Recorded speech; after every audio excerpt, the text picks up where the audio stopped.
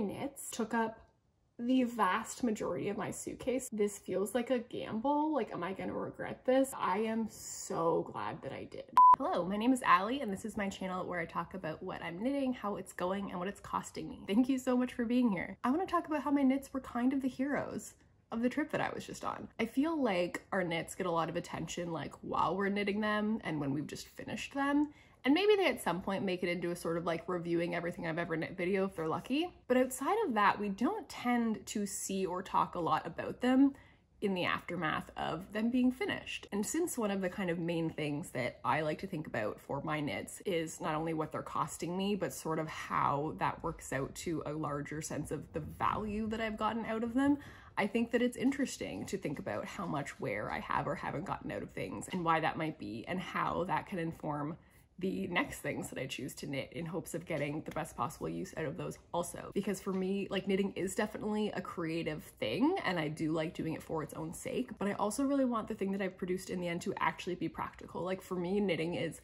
kind of equal parts both. Of course, some projects will like tip more one way or the other, but I really do care about both of these things most of the time. So it was really interesting to me to see how my knits played on this recent trip and how genuinely like critically important and useful they actually were. Now, this intro is coming to you from like a future timeline of the footage that you're about to see because this was originally just supposed to be part of my regular format knitting podcast episode that went up recently. And I finished filming and I looked at the time and I was like, well, that's funny. It's 2:30. I could have sworn I started filming at 11. No, I did start filming at 11 and I did in fact have 3.5 hours of footage on my camera.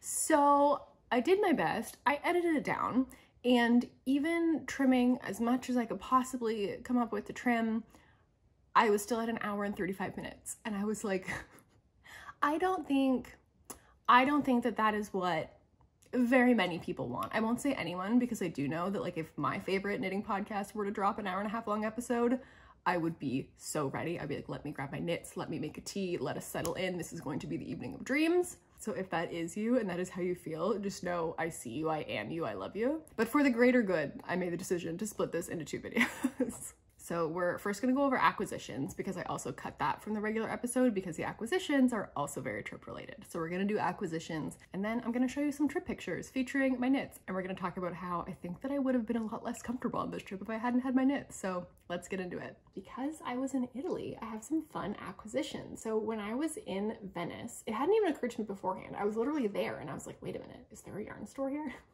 So I Googled it and found that there is a little shop called Lellabella that seems to be the one yarn store in Venice, or at least the one that I was able to locate traces of. So it happened that on the last day we were there, in that morning, my sister's household kind of decided to take it slow. Everybody kind of slept in. And when I woke up, Mom was also up and I was like, do you want to come to a yarn store with me? So we made our way to Lellabella. And it was so cute. I'll put up some pictures. It's this really tiny little store and I believe the owner was there. She told me that everything in their store is all Italian yarns, so it's all sourced from within Italy. And they had a lot of really pretty, like variegated yarns. Some of them were cotton, some were wools, some were, there were actually some plant-based blends that I'd never heard of before. I'm trying to remember.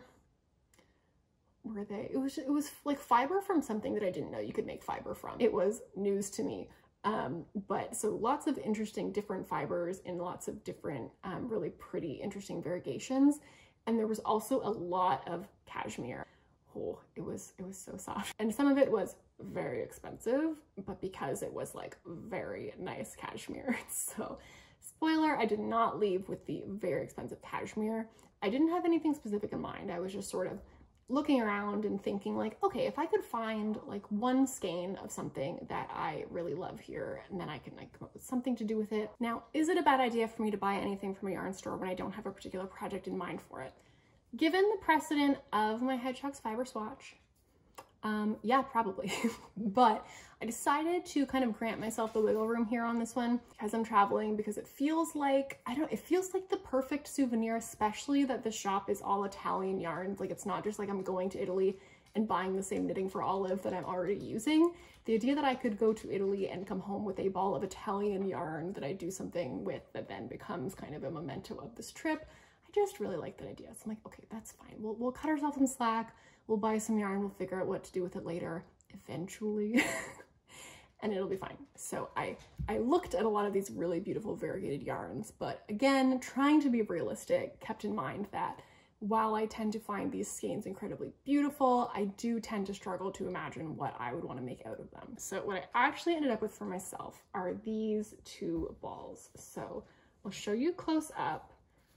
It's this mostly black, but with some lighter brown that's sort of, it's almost like the black is like wrapped around the brown. The ball is a little bit squished because packing was tight. So this is the brand Cecia Ulisse yarn, and this is 100% wool, and I don't see like a weight by name on it, but it does say it's recommending a size 7 to 8 needle, and it's showing that it would be a gauge of 12 rows and I think 10 stitches. I think that's what it's telling me. It's saying 10M, and I'm not sure what stitch is in Italian, but that's the best I can gather, though I'm not sure what the 8 is in the middle. Maybe that's saying on an 8, a size 8 needle. That's what the gauge would be.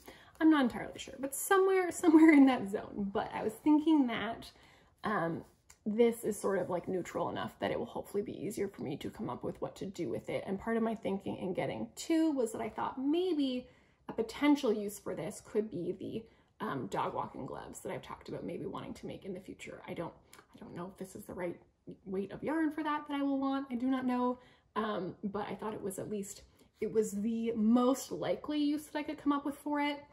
And okay, if not those, maybe socks. Maybe I couldn't make socks for Dad out of just 2 balls of yarn, but maybe I could for me. I just thought that 2 was enough to give me some more options, and that hopefully I would be able to come up with something good to do with it. And I don't know, I just feel like I've never seen this kind of like multicolor yarn before. I don't know, I think hopefully it makes something nice, but even if it doesn't, it makes something that is Venice related to me, and that's nice too. So we're walking around the store, and like I said, there's all of these really pretty variegated things and all these different fun yarns that I love as objects, but when I try to think about what I would translate them into that I would actually wear, I hit a brick wall. But Mom kept coming back to this one skein, and she kept being like, ooh, it's pretty. Ooh, I like this one. Ooh, I feel like this would make a nice scarf. Ooh. And at first I was sort of like, oh yeah, you should like get back into knitting. She's just mentioned that she has knit before, but I don't think ever to a degree that she considered herself like a knitter. So I was sort of like, oh yeah, you should like become a knitter. You should get this yarn, make yourself something. But as it kind of came up, oh, this would be a nice scarf. Oh, I was like, okay, maybe I'm the one who needs to turn it into a scarf. And maybe if I buy this now, you will forget that this happened by, say, Christmas. So this is the yarn that Mom kept drifting toward. So I will show you close up. It's wild. It's like, I don't even know how to explain what materials it is. And in fact, neither does the tag, because it just says mixed content. So this is Alp Premier, and it says exclusive for Lalabella. So apparently Lalabella is the only place you can get it. So lucky for us, we were there. And it does have the website, lalabellavenezia.com. And yeah, it is this red and pink and orange and little bits of yellow there's some sort of like confetti pieces. There's lots of thicks and thins. There are some that are more ribbony. Like, this is the kind of yarn that I would see in a store and be like, I have literally no idea what you would ever do with that. And Mom saw it and immediately was like, that would make a really beautiful, like, loose knit scarf, like a decorative accent scarf. Great, my brain doesn't think that way. Never would have come up with that, but I can totally see it. Like, I can see this being made into that kind of scarf, and that being the kind of thing that Mom would absolutely love to wear, which begs the question of whether you have a particular pattern that you would recommend following for this, bearing in mind the like wild gauge we have going on.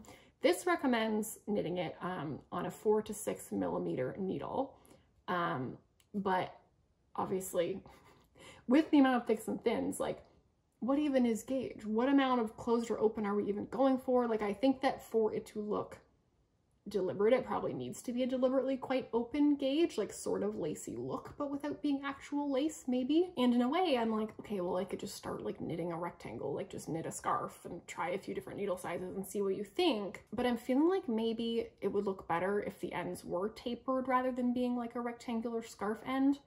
But I also don't think that my mom would like it to be a traditional like semicircular shawl style. But again, like I think that a tapered edge would maybe look nicer in this. So is there a pattern that you know of that is more of a traditional scarf than a shawl, but does some end tapering? Or maybe it is more of a shawl, but it's like less of a semicircle and more like very elongated, like just sort of barely a crescent moon kind of thing, you know what I mean?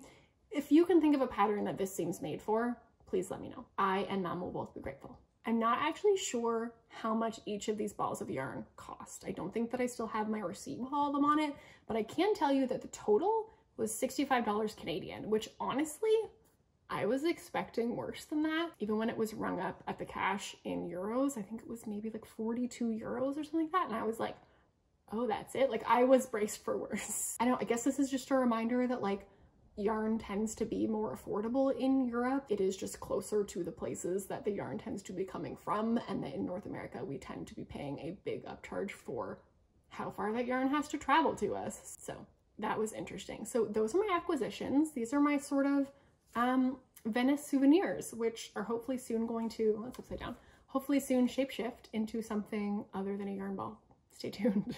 Also, speaking of my trip, I want to talk about how I don't know how I would have survived this trip without my knits. My knits featured heavily, so I thought it might be fun to show some pictures of my knits on the trip and kind of talk you through what my experience was in wearing my knits on this trip, where I really had to operate with more of a capsule wardrobe style approach in very like difficult weather to plan for in that way. So I and people very close to me have had too many experiences with just absolute baggage nightmares with airlines and flying, so I no longer trust them whatsoever. So I concluded that for this trip I was going to be doing carry-on only, which is not super easy for a 10-day trip to Europe where the weather is questionable. So like it was not going to be like warm and sunny the whole time. I'm not going to be packing mostly warm weather garments. So I decided to pack quite a few of my knits, which took up the vast majority of my suitcase space. And I was like, this feels like a gamble. Like, am I going to regret this? Is this going to be worth it? And I am so glad that I did. So let me show you. So the first day we were there in Venice was pouring rain and it was cold. So all of the days that we were there, I think the temperature, like the lows and the highs, ranged from like around 5 degrees Celsius to around 15 Celsius. There's note for the Americans out there, 5 degrees Celsius is 41 Fahrenheit and 15 degrees Celsius is 59 Fahrenheit, now you know. In my head, like 15 doesn't sound that chilly. Like at home, if it was 15 degrees, like, okay, I'm gonna want a jacket because I'm always cold. A lot of people wouldn't feel a need for one, but it's gonna be fine. But Venice is a place where it is damp, and for me at least, damp cold is like a whole other world from normal cold. Like I would rather be in minus 20 degrees Celsius in a dry cold than 0 degrees Celsius in a damp cold, because damp cold like gets into your bones in a way that I really struggle to like bounce back from and struggle to not be like miserable. It's not a good time. So part of me was like, am I being absurd by packing giant wool sweaters to be wearing when it's 15 degrees outside for most of the day? The answer is no, absolutely not. So this first day we were there, we venture out in the morning and I think it's like 7 degrees so far and it's raining. So in this picture, you can just barely see my Laura Dugard Intarsia sweater poking through because I am so layered up with this trench coat, with this plaid scarf. There's also, you can't really see in this picture, but there's like a black polyester pretty thick shell jacket on underneath in between the sweater and the coat, and that had me like good. Like I would not have wanted less than that. And like again, this is partly a me problem because I'm just always cold, partly a climate problem, a cold wet problem. Also, fun fact, I went and looked at my Etsy purchase history for this scarf because I was curious to see if the listing was still live and I could figure out whether it had any wool content in it, because this wasn't really something that was like on my radar at the time that I bought this. I bought this scarf back in 2015, so wool, knitting, none of this was on my radar. The listing was not there anymore. But what I did find was that I bought this scarf from Ozetta. Ozetta of Knitting Ozetta. So I had remembered that I had stumbled upon Ozetta years before I ever started knitting, because I had been looking on Etsy for wool socks. I just decided this was the thing I would like to own. I wasn't knitting yet. I need someone else to knit them for me. So I stumbled on Ozetta's, but not realizing at first that they were a knitting pattern. I just saw the photos of the socks and I was like, wow, these are beautiful. I would like to buy them. And then I realized they were knitting patterns and not in fact finished objects. And I was sad because they were so beautiful and I wanted them, but I don't knit. And so I've actually been following Ozetta for many years because I thought her stuff was pretty. I actually feel like I really need to knit an Ozetta pattern now. I've not done that yet, and I feel like that will be a nice like full circle moment.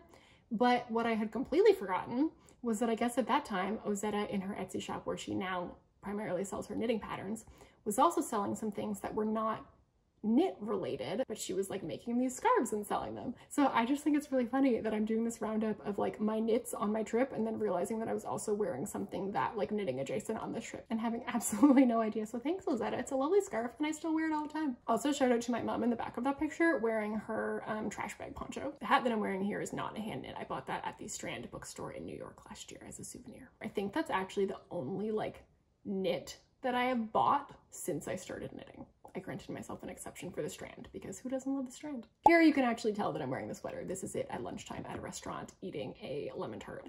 And this is it when I just want to eat my lemon tart and my mom can't figure out the portrait mode on her phone. It's making me wait a really long time while she takes my picture. By far the knit that came in the most handy on this trip was my cable headband. This was such a perfect, like, it's not so cold that I feel like I need to have a toque on or be trapped with a toque all day if it's not cold enough and I don't actually want to be wearing it, but I don't have to worry about my ears being cold. I find there's a weird thing about traveling where I always end up wearing a lot on trips, things that I rarely wear at home. It's like the particular circumstances of being on a trip. Maybe it's that I'm like out and about all day, every day in a way that I'm not when I'm at home, or just having to be prepared for very different weather conditions with fewer options. I don't know, I always end up wearing things more on trips that get very little use at home. And this headband is a prime example of that. I almost never wear this headband at home. I wore this one a ton on this trip. Like here is it on the water taxi. Here is it in Burano, the little fishing village with pastel houses off the coast of Venice. Here it is the morning we were going to the yarn store. Here it is on a rooftop overlooking the city of Venice. Here it is with our gelato. Here it is with more gelato. Here it is on a gondola. Like I think I wore this all day for like 3 days on the trip. It was just the perfect thing to have. Also, the yellow sweater that I'm wearing in these is not hand knit. This is the last knit garment that I bought before I started knitting. It's a sweater from Baba, and it's actually like arguably one of the reasons that I started knitting. Like it was my first experience owning a sweater made of 100% wool, and I was also in the process of trying to come up with like a sort of use half my brain kind of craft that would do for me what latch hooking did for me as a kid. I was a latch hooking kid, but I'm just not big on like what you get when you latch hook. Like that's just not my style. So I was looking for something that would kind of do the same things for me, but produce something that I actually wanted to have in the end. And this sweater was what kind of like answered that for me. It was sort of like, oh, I really love a knit sweater, especially made of wool. Maybe that could be the thing that I learned how to do. So it was sort of like the start of that. So I did not make it. It is the one sweater that I did not knit that made it onto this trip. So you can see in Venice, there's a lot of layering to stay comfortable. You can also see that my niece totally co-opted my Strand hat part of the way through this because again, we had not really understood just how cold it was gonna feel there. So she stole my hat. I was using the headband a lot. But if I had not had these sweaters, I think I would have really struggled in Venice. Despite the fact that like Venice is magical. Like I planned this trip with my sister. We each kind of picked a part of Italy we wanted to go to, which is how we ended up going to two places that are nowhere near each other and having to spend a whole day on the train in the middle. But I had picked Venice, she had picked the Amalfi Coast. So I knew that I suspected I was going to love Venice, but my God, like, I don't know. I feel like usually when you go to a city, you kind of have in your head the pictures of what the city looks like in its like best parts in the like postcardy way. And then maybe like 10 to maybe 25%, if you're lucky, of the city actually looks like that. every corner of Venice looks like a postcard of Venice. Like, what I didn't understand until I was in Venice is that, like, I knew Venice had canals. I knew that's what it was famous for. I didn't realize it only had canals. Like, there are not roads, therefore there are not cars. Like, there's one like little area like closer to the airport where there are like cars and buses. That's kind of where you get dropped off. But then after that, it's just canals, it's just boats. So there's something so just like romantic and like otherworldly about being in this city that just does not have cars. So it was wonderful. And like, even in spite of the like absolutely garbage weather we had on the first day, like my least favorite weather in the whole world is cold rain. Like, I can deal with one or the other just fine, but put them together, that is my absolute least favorite. Our entire first day there was cold rain, and it just rained harder and harder as the day went on, and I still had a great time.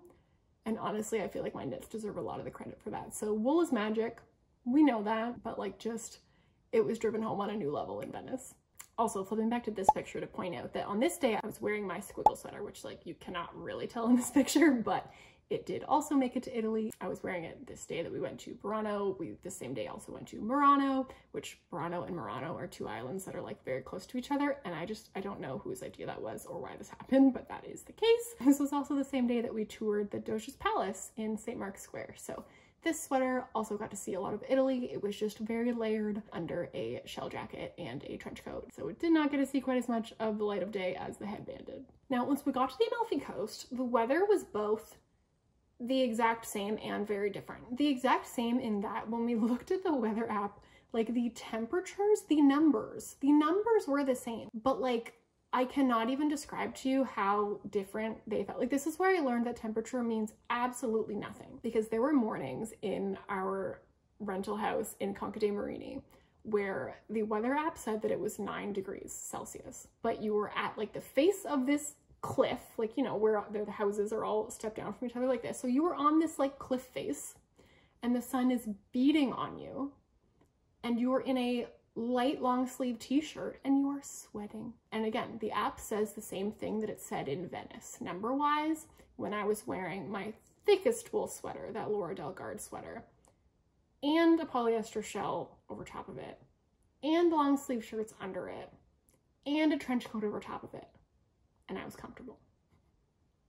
And in Amalfi, comfortable would have been like a t-shirt when we were in the sun. So this is the key factor. And this is where my knits also still came in handy in Amalfi. This was also where just wool's ability to kind of temperature regulate as opposed to like only make you warmer was also helpful. So one day we were there, we went on a walk to try to find the beach. Now, this was in our town of Conca dei Marini. In Amalfi itself, there were beaches that were open. Conca dei Marini, a very small town, and March is the off season. So we basically climbed down a million stairs to be told that the beach was closed for construction because it was the off season. So on this journey to the closed beach, I wore my Barnsley sweater. So this is it, walking down one of the 1 billion flights of stairs. Also worth noting here, my niece fractured her kneecap 5 days before our trip. So when you see crutches in the photos, that is why. You will also see in some of the pictures, sometimes she's using them, sometimes she's not. Over the course of our trip, it was getting better and she was needing to use the crutches less and less. She was a champ. We went to like possibly the two most like knee injury friendly cities in all of Italy. Like both Venice and Amalfi are just all stairs. Amalfi because it's on a giant hill, and Venice because since it's all canals, every intersection is a bridge over a canal. It's a miracle that this trip went well and she had a great time and we still got to do lots of stuff. So shout out to my niece. And this is my Barnsley sweater again, this time just chilling at our house, which like, look at the view. This is why we stayed in Conca dei Marini rather than staying in Amalfi, because for being that much outside of it, we were able to get this like incredible house. It was just so good. So this was, I think, very early morning. So like there's still a little bit of a chill, but the sun is coming out and it was just perfect. I was just very comfortable in my Barnsley sweater. It was a great time. And then here is my classic rib. This was the day we were going into Amalfi, and I think this was also the warmest day we'd had yet. So this day I was just wearing the classic rib and my trench coat without shell jacket interventions, without things that were thicker than my classic rib because it's one of my thinner knits. I think the high was like maybe 18 degrees Celsius, but then the sun, there's so much sun here. So I was like, hey, there's a small chance that I'm gonna regret this, but I really didn't. Like, even when there were times where like I probably could have been comfortable wearing like a thinner cotton shirt, I wasn't uncomfortable in my wool top either. And the parts where we were out of the sun, where it was earlier in the day or later in the day and it was cooler, I was really glad that I was wearing that. So I just was so like, what would I even be wearing right now if I didn't have my knits? I don't know, as someone who really has a hard time with like body temperature regulation and staying comfortable, like knitting is the best thing that I ever started doing. I don't know. Here's my classic rib with the best thing that I ate on this entire trip. So this is a lemon gelato sorbet served inside of a giant lemon. And if you're not aware, the Amalfi Coast is obsessed with lemons. This is like a big thing that they produce there, and it is just everywhere. Like if you go into a tourist shop there, everything is lemon themed. Like they're just lemons. It felt like when in Rome, except when in Amalfi. When in Amalfi, I'm going to eat this absurd lemon sorbet out of a lemon, and I enjoyed every moment of it. And again, as you can see, it's very sunny here. I've got my sunglasses on, and I was comfortable in this top. Great time.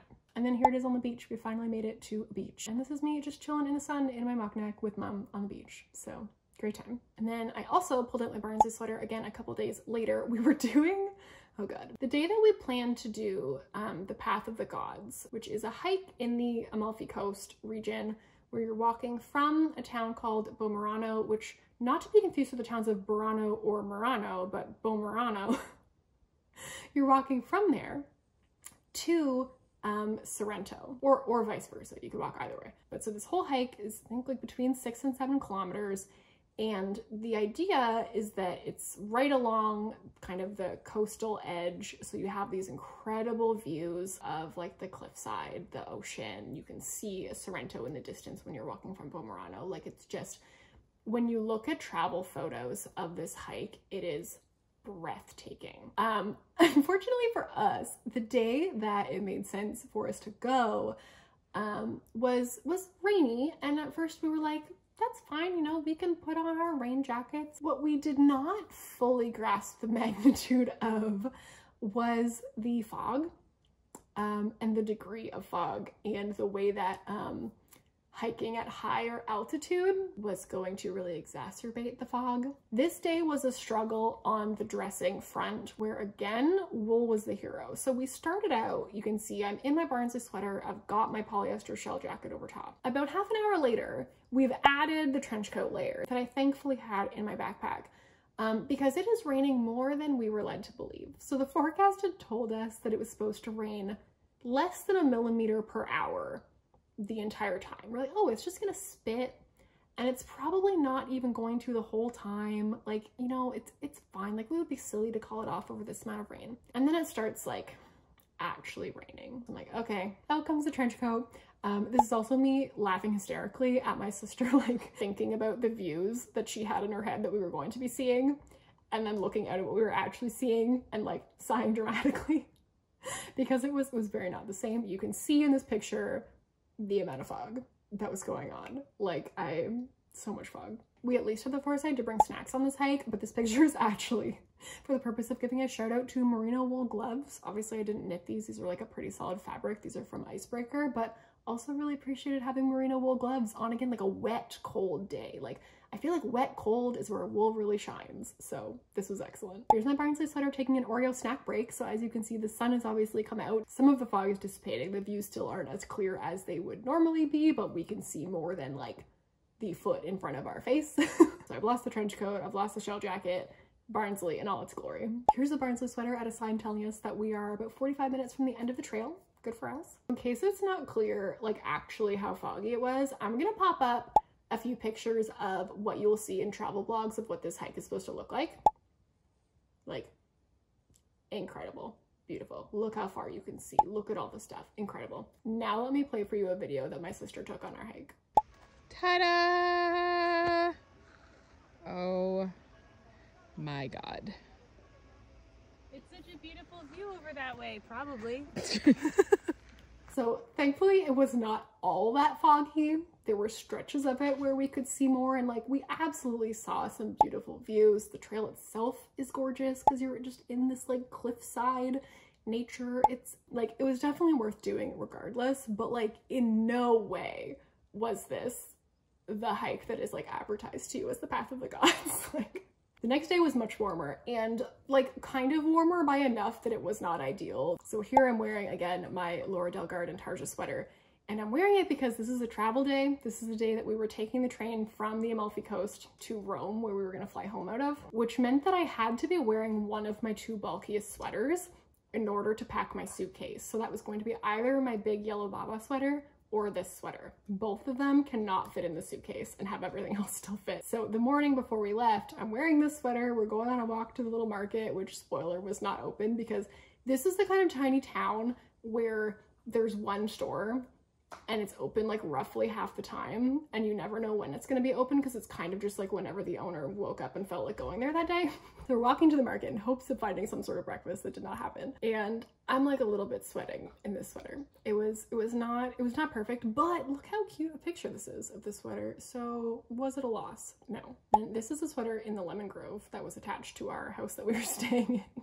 So this is the one day where my knits did not like serve me quite ideally, but that was more just a limitation of needing to wear the bulky sweater for travel purposes. So then when we got to Rome, it was sort of like in between the 2 climates that we had just been in. So we were in Rome for a day and a half before we went home. It wasn't really on our travel itinerary. It was just like, well, this is where we have to fly out of, so we might as well have like a little bit of time to do a couple things while we're here. But I absolutely don't feel like I've like seen Rome, you know, that wasn't the goal. But we did. I mean, we got gelato a billion times, but this is one of the times we got it. So it was in Rome, and the temperature was sort of in between. So this was a day that I wore my squiggle sweater, you can see here, and I chose it for that day without like a shell jacket layer like I had to have in Venice, because in Rome it was not sunny the way that it had been in the Amalfi Coast, but it also was not damp and cold and rainy the way that it had been in Venice. So this is a superwash sweater, so it's not as warm as my other wools, so it was kind of a good like in-between choice for this day. And then I also have to include a picture of it in front of the Trevi Fountain, because it, like me, got to have its Lizzie McGuire movie moment, and who doesn't want that? And here it is while I toss in the coin that I obviously was gonna have to toss into the Trevi Fountain, because how could you not?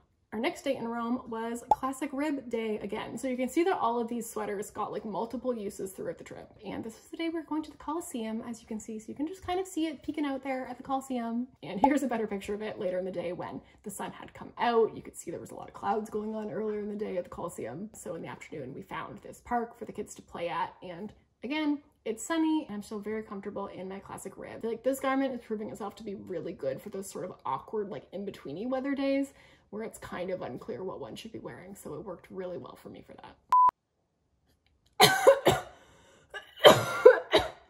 Oh my God, I'm trying to hydrate and I'm dying.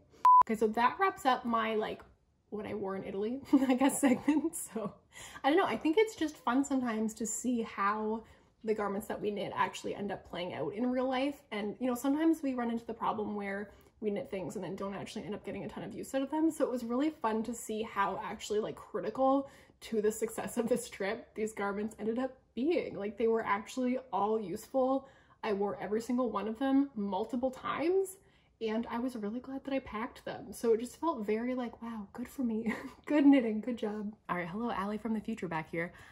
So that concludes my thoughts about my knits and my trip. So thank you so much for watching. I hope that you enjoyed. This was a little bit different than usual, but I thought it would be kind of a fun thing to add in. And if you disagree, at least it was just a bonus video. So I hope that I will catch you next time. If you would like, please do like and subscribe, and I'll see you next time. Bye.